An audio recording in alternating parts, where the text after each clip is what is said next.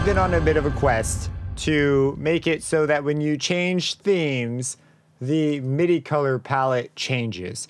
Currently, this will probably be added at some point in the future, but currently, if you change your theme, like here I've changed it, here these are the MIDI colors, and they change, and it's great. If I go to the light theme, they're all orange, which is a problem. There are ways of changing this. For example, you can come up here to the view. You can go to the note colors. You can edit them, edit palette, and you can make a unique palette, and it'll change it. And you can go over to the view, and you can go to the note colors, and you can save your thing as a preset, which if you edit it, save it as a preset so you can go to it later. So like here's one I made, and this is the color palette, and it changes, and these are all like just really crazy colors, right? Very different colors, which is very handy if I want to see notes. If they're doing different jobs, I want them to be colored very differently. And so you could save like groups of palettes, and you could have palettes do specific jobs. And I thought, hey, it'd be nice if for the first one it loads up, because here's the problem. If you change your theme and then change back, it goes to the themes palette. If you come in here and look, there is nothing in here that allows you to change these colors specific to the theme. So if you create a theme, like here's a test theme, this creates a file that you can get to. In this case, for me, it's in Documents, Image Line, FL Studio, Settings, Theme. I know it's kind of a mouthful, but there should be a theme in here called test.flstudio, FLS theme. If you click this file, if you double click it, it's going to ask you what you want to open it. You can use anything like Notepad or whatever. In my case, I'm using Visual Studio because that's what I program in. So that's what I use. So I'm going to double click this. It'll open it. And there's some stuff for the website in here. But it opened up the file, that file. And you'll see in here there's a whole load of additional things you can control that are not normally available to you in the editor. It's not possible. It'd be really cool too if you could include like palettes to go with the colors. Well, that would be really, really dope. But right now, it's not possible.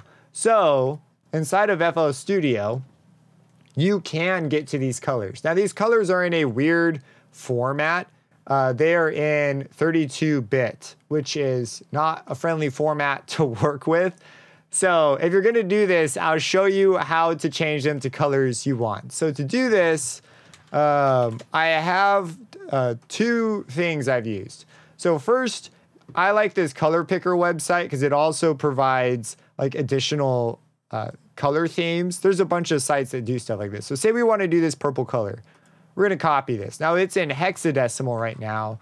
It is not in 32-bit. And I'm not super savvy with all the color formats. I know the ones I use in CSS, like I use HSL a lot. And RGB is like a classic. Hex is one that you should know, but some of these others I just haven't used as much. So once you've picked one, what you'll do is I needed to get this to 32-bit float. Now there's probably a website for this, but I have a subscription to Claude, which is an AI. It's like ChatGPT. I find it very helpful for programming from time to time. And so I just said, because I don't want to make this, I just said, hey, can you make me a React component that will take in a hexadecimal number and spit out the 32-bit version? So it said, sure. And it gave me it. At first, the button didn't work, but I just said, hey, fix the button, and it worked. It's a very simple function, but it's just convenient because they make these little widgets that'll just do it for you, and it works right in the browser. So it's great. Because I didn't want to have to like run it or set up a project to run it. So here we can give it our number. Ours was this number, that's the purple. I'm going to click convert. And again, this is something that the AI generated code-wise. You can look at the code here is what it looks like. And I am going to copy this. It's a negative number. I'm going to have to remember, copy the -2. And what we're going to do is we're just going to paste it in. You'll notice a lot of them are negative, but there are some positive numbers. So if you get a positive one, like you saw it was positive, it worked just fine. So I'm going to hold and I'm going to save it. So I hit Control S. We'll go back to FL. And to show you it works, because now this should be purple, right? We leave to go to some other theme to change the colors. And then we go back. Now look at that. It's purple. That's amazing. Let's add another color.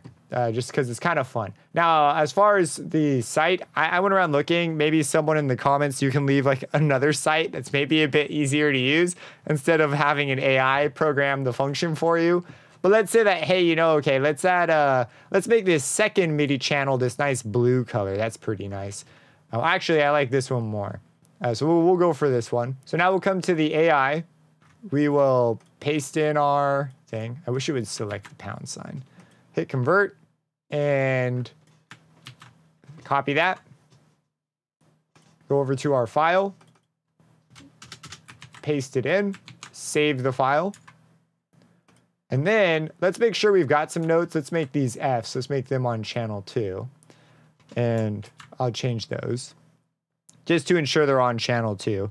So now it should be that nice blue. So first we got to leave it so that it has a chance to look at the new colors when we come back. So now we come back. And look at that. Now it's blue. This one's purple. And we can go through and, create a custom palette that goes with our theme.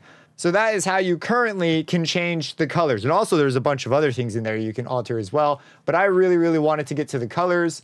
And that's some of the things you're going to have to do. You'll have to convert to 32-bit and have it change so that you can save them.